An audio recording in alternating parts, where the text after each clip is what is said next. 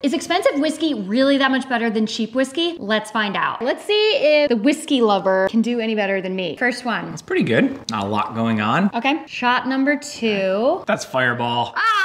Oh well, while we're here. Number 2. Yeah, there's a lot of flavor in there. That's good. Number 3. It's smooth, it's drinkable. Not a lot of flavor, but Number 4. yeah, that's good too. Final one. Okay, that one is Jim Beam. The second one is definitely Jack Daniels. The first one is Maker's Mark, Woodford Reserve. That one's the most expensive. All I right. think I did pretty good, actually. You said this one was Maker's Mark. Okay. You said Jack Daniels. I knew it was Jack Daniels. You thought Jim Beam. It's Jim Beam. All right. You said Woodford Reserve. Oh, darn. You thought Woodford Reserve was the most expensive one. I would say the $200 bottle is not worth it. I have had lots of other bottles of whiskey that I like a lot more. Did any of them taste like your brake pads need to be changed? No, they all tasted delicious.